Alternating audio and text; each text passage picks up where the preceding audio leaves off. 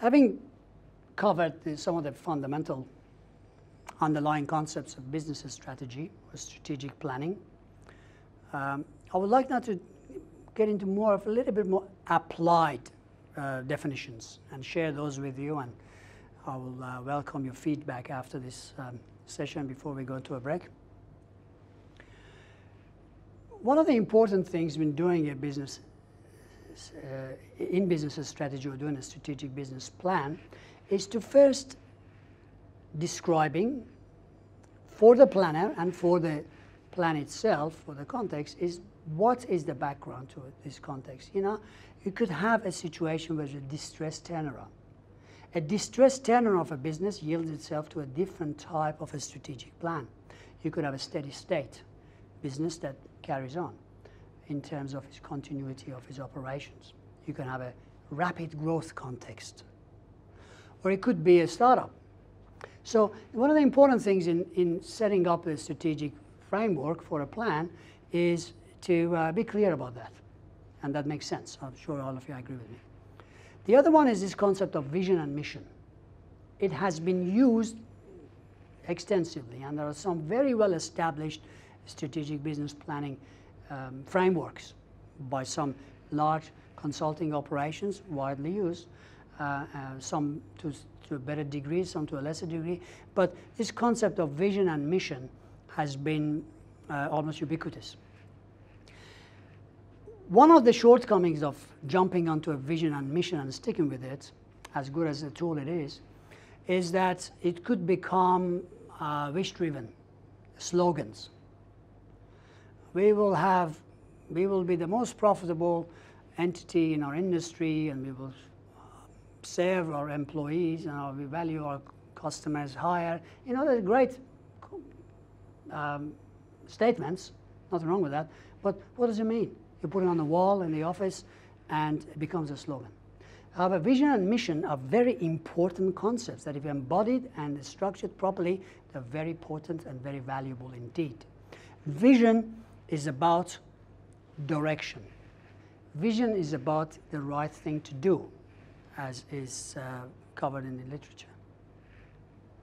Vision is about directorship. Vision is about synthetic judgment, as we covered before. Mission is about doing the thing right. Mission is about management. Mission is about efficiency. Let's say, by the way of example, a general comes in and says, let's capture that castle on top of that hill. It's a military objective. Let's go this way. Vision. Let's do that. Mission is, okay, how are we going to capture it? Are we going to go round the hill? Are we going to straight up? How many soldiers we need? How many days it takes? If you have a wrong vision and you're very good with your mission, if you've got good with your direction, but you're bad with your management, well, you're not going to be able to implement it. We will see later that mission is associated with implementation, vision is associated with formulation. If you have formulation that's quite good, and it's often the case, but you do not have good mission, good implementation steps, the strategic plan will provide suboptimal outcomes, and in fact fails. Paradoxically, and funny enough, if you don't have good vision, you don't know exactly where you're going, but you're very efficient with your mission, with your implementation. Well, if you go in the wrong direction, you go bankrupt twice as fast as anybody else, because even in the wrong direction, you're very efficient taking the wrong direction. So the vision and mission, formulation and implementation go hand in hand. They need to be stated, as most of us agree, and it's commonplace in the literature and in the applied versions of the literature. But I would like to share with you, and I submit to you, that it's worthwhile, and that's how we're doing in Unified Theory of Business Strategy within our software and our theoretical framework, that at the end of the strategic business planning process, you revise them slightly. Because by then you know what resources you need, what you can do, what you cannot do, your finances, and things like that, the resources, so it can be, and it's worthwhile revising them and iterating them. So that's vision and mission. The other thing is important in strategic business planning is this concept of value proposition or unique selling proposition, which again, very important tool. But things important to consider when you have a look at value proposition is that is one of those concepts that requires context as well as content. A value proposition on its own doesn't mean anything unless there is a market opportunity out there for it. There is a market failure, if you like. There is a latent demand for it or a current demand for it. And your content, your solution is applicable to that external context. So value proposition requires external context applied, applicable internal content. I'll give an example. Let's say the government increases the axle loads, allowable axle loads for trucks, for freight. Well, that's a great thing. The transport industry can carry more loads, they need the bigger trucks, but there's no technology for brake systems to retard the higher kinetic energy of the larger trucks. Now, our company has the ability either to provide such a technology to the transport industry or develop it. Well, we've got a value proposition because there's an external market context for it, and we've got an applied, applicable content for it. External, internal. In many cases, you've got a latent demand, which is a demand that is not being met, and you've got a value proposition for it. However, we also need to be comfortable with a set of circumstances that we might say, we don't have a value proposition, or we don't know if we have it. That is much more credible in the context of a strategic business planning, same as risk analysis, to say, we don't know what it is, we don't know if we have it, rather than relying on slogans which make the plan less effective, less credible. Similar to the points I made about vision and mission. So I would like to leave you with those concepts, with those thoughts on value proposition.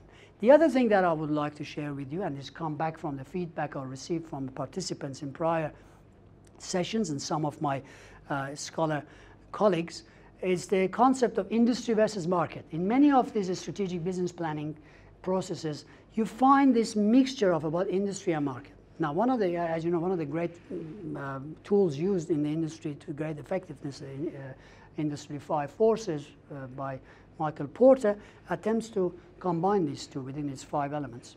But generally, let's just have some dichotomy of these two concepts. Industry is where the activities, the economic value added that you or your entity does in providing, in your value chain, another concept of Market Porter, that do your activities. I am in automotive industry. I'm producing automotive components that goes into a OEM, original equipment manufacturer. My industry is manufacturing industry, sub-industry, automotive manufacturing. I'm in transport. I run trucks. So my industry is transport industry, sub-industry is road freight. Okay, so it's an area, sector, and the word sector needs to be more associated with industry. I'm in a sector of this kind of activity where I produce my activities, where I produce my value-added output, services or goods. Market is where the buyers of my services and goods reside, where they give me economic return in the form of capital, money, sales for the services that are produced in my industry. In some cases, the market and industry overlap. In the example I gave you, if I'm making automotive components for an OEM, well, my market is also in the automotive market. The word segment needs to be more associated with the market, the same as sector is associated with industry. In this example, the industry and market, they overlap, because the buyers of my good are within the same industry where I actually conduct my activities to produce goods and services. But that's not often the case. In the example of the road transport, let's say I've got road transport, road fleet, but I'm carrying fuel for some oil industry distributors, or I'm carrying retail for some grocery retailers. In this example, my industry is in transport, sub-industry in road transport, but my market is in retail. My market is in the oil industry retail or grocery retail. They are separate. So one of the things important to consider is our industry and market. And also messages that says this is a multi-billion-dollar industry or is a multi-billion-dollar market, that always has to be associated with significant marketing plan, because a multi-billion-dollar market requires tens of millions of dollars of marketing advertising just about. So that is very important, which we get back to, or we will cover later in the marketing plan. Another one, the last one I want to share with you in terms of applied definitions of strategic business planning, is the separation of formulation from implementation to evaluation. I touched on formulation and implementation in vision and mission context, and it's the same thing. You formulate. When you formulate, you have primarily looking at your external activities, your internal resources, the combination of two, where we're going to be, what we're going to sell. We covered that in the marketing. The marketing part of the business plan looks at the formulation very much. Then you move into implementation. In implementation, what do I do in terms of regular processes, procedures, and communication, which we cover later? What do I do in terms of building capacity, which is a subset of these processes and procedures and communication, to build my capacity? How is this capacity built? Why is it built? Because it comes from our formulation, some critical factors that comes from risk analysis, competitive analysis, 5 forces, PESTEL, or a mismatch of my resources internally to my possibilities externally, potential externally. We'll cover that in the marketing plan. But the formulation part of a strategy, strategic business planning, needs to be separated from implementation. Once you formulated what I just covered, then we go into implementation. And the link between implementation and formulation are those decisions about processes and procedures and communication and building resources. Then there's a third element called evaluation. How are we going? After the first year or second year of a strategy, we decided to go this way, we ended up this way. How do we go back this way? Is it bad that we ended up this way? There might be actually a better way. Evaluation is associated with lagged indicators. We're primarily embedded in the financial sector of the business, segment of the business plan, part of the business plan. Financial sector, financial part has got flow variables. You remember those in terms of profit and loss statement. It's got a stock variables in terms of balance sheet and cash flow statement and so forth. They're primarily lagged indicators that explain the evaluation of the business plan. So the 3 elements of formulation, implementation, evaluation is best kept aside. When we formulate, we don't get into implementation. We're doing risk analysis. We don't straight away say, what are we going to do about it? We identify the risk, later on implementation with a program to deal with it if it's critical. Formulation, implementation, evaluation. Industry versus market. Value proposition, context, external, content, internal. They're matching. Vision, formulation, mission, implementation. And all encapsulated, what's the background? Is it a startup? Is it a growth? Is it a distressed turnaround? Those elements need to be best conceptually taken into consideration before embarking on implementing, drafting and constructing a business plan, which we cover in the next sessions over the next few hours.